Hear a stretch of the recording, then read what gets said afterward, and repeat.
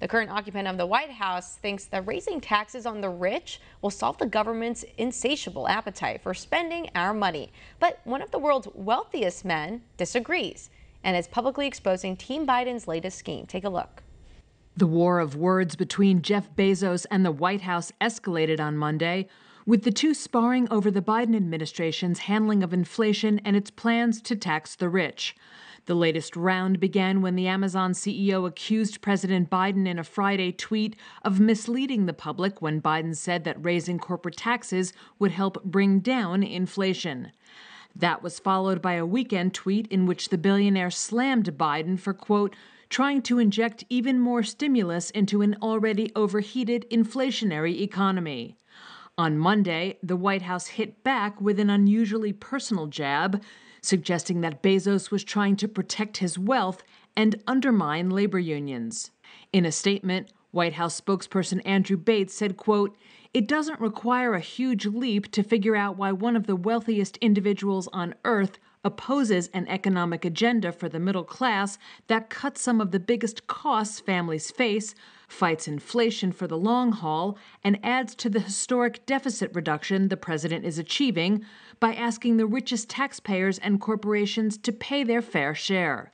It's also unsurprising that this tweet comes after the president met with labor organizers, including Amazon employees. Bezos responded Monday by saying the administration was trying to distract from stimulus policies that stoked inflation, tweeting, quote, they understandably want to muddy the topic. They know inflation hurts the neediest the most, but unions aren't causing inflation and neither are wealthy people.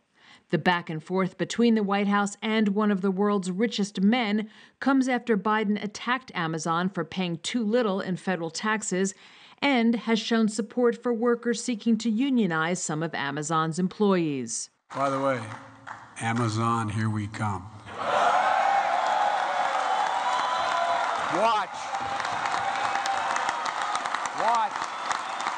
Biden has been under growing pressure to stem inflation, which has risen to near 40-year highs, and some economists think that raising certain taxes could ease price pressures. But so far, the president's plan to make corporations and billionaires like Bezos pay more has fallen short of securing the necessary support in Congress. Joining us now, Republican strategist and host of the 13-Minute News Hour, Bobby Eberle. Bobby, great to see you again. Yeah, it's good to be back. Thanks, Dana.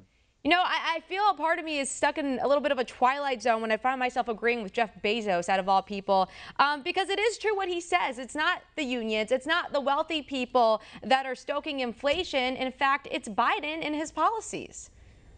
Right. Yeah, I agree with you. It's kind of weird, right? You expect conservatives to be speaking out and bashing Biden. I do it all the time. I'm sure you're out there, too.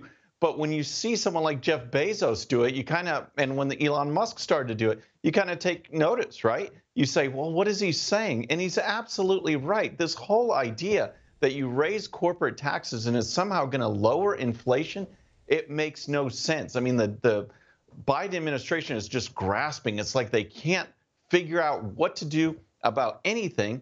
So they're going to either call someone a racist or blame the rich. That is their whole MO right now. But if you raise corporate taxes, I mean, look what's going to happen.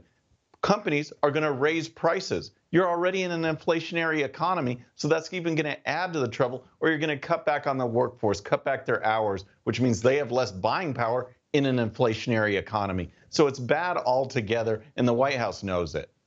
Yeah, and I think the people know it too, and we're not stupid. We know what's happening. We're awake. We're not woke, but we're awake. Bobby, another thing, you know, our workforce is shrinking. Obviously, that's due to the pandemic, other reasons there as well, but money is super tight, and experts are predicting that we may soon enter a recession. And here's another thing. No one is hitting this point hard enough, but healthcare premiums are precipitously rising. When we look at the second and third quarters of this year, those are double-digit increases. Yes, absolutely. I mean, we've already had 1 quarter of an economy that is shrinking. Throw in one more and we've got a full-blown recession. And that's exactly what Biden's economic policies are leading to. People aren't coming back to work. He talks about creating all of these jobs. Those are just jobs that were there to begin with in a roaring economy under former President Trump. Some are coming back, but others aren't. And that's the thing. People got comfortable, getting the government paychecks and these stimulus bonuses, making more to stay home than they did going to work. It's no wonder some of them want to keep doing that. But the policies, again, whether it's border security, whether it's inflation, whether it's taxes, the Biden administration has failed on every single front. And that's why when it comes to November, they are going to be hit hard by a red wave. Indeed, they will. Can't wait for that moment. Oh my gosh, I'm so excited for November. Sure. Exactly. It appears the lower income group also touching on this, and the very wealthy, that they're not seeing increases in their healthcare costs. Again, hitting the middle class. They're expected to pay more in health insurance. Employers will be inevitably hit hard with increased costs as well. Wages will certainly stagnate. How do you think employers will handle these increases? Do you think that they're going to eat it or pass it on to their employees? Well, I mean, we live in a market-driven economy, right? And so people exist. This is where the left always gets screwed up. They think that somehow a business owner exists to employ people. That is their motivation. I'm going to form a business just so I can hire folks. No, they're producing a good or a service. And if the costs of producing that go higher, they are going to make adjustments. That's just common sense. And what you're seeing now is a lot of the adjustments that have to be made because of the Biden economy hurt workers, hurt the American public, but it's driven by these policies and where no one is, Biden is asleep at the wheel and we see what's going on. But as inflation keeps going, and here's the thing with Biden talking about people paying their fair share, look at the middle class and the so-called working families. They have gotten hit hard by the Biden tax increase, which is monumental inflation, prices going up on food, groceries, other items, gasoline. That is hitting them harder than anybody. Also, I mean, does he forget that when, these mega billionaires too, like Jeff Bezos, a Tesla owner, CEO, Elon Musk, these people that have these huge mega companies provide jobs for people. And there's a reason why they have tax breaks and stuff like that. But Biden doesn't seem to be awake and understand that billionaires actually provide jobs for people, which help our economy and boost our economic prosperity. He doesn't seem to understand that. So again, a red wave is coming. Do you anticipate that Republicans will take over the House and Senate? Do you also anticipate that they may target healthcare costs in the next 2 years? Well, I certainly hope so. I remember the battle that former President Trump faced in these first 2 years. The Republicans kept saying, hey, all we're missing a crucial ingredient, and that's someone in the White House, and then we'll overturn Obamacare. And they kept putting these votes in, and it'd get vetoed. But all we need is a president. Well, guess what? Former President Trump came in and said, I'm your guy, I'll sign it, and then they didn't pass it.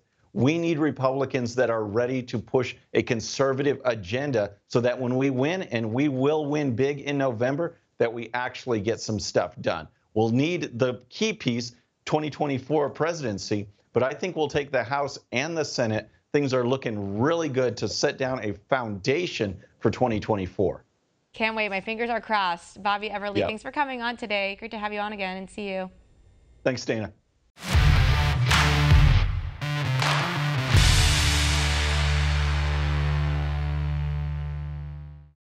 All right, friends, thanks again for tuning in. I really appreciate it. And before you go, please hit that subscribe button above. Once you do, tell your friends, share it, spread the word about the 13-minute news hour so we can keep growing. And for more great content, check out these videos right here, and I'll see you next time.